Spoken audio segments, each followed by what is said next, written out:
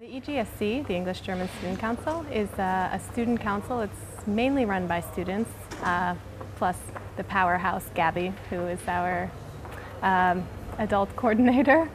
And the EGSC functions as kind of an intermediate between the students and the faculty. So it's composed of a board, and the board member, there's the president for both English and German, and then English and German programs. And there's president, vice president, and there's the board with secretary, treasurer.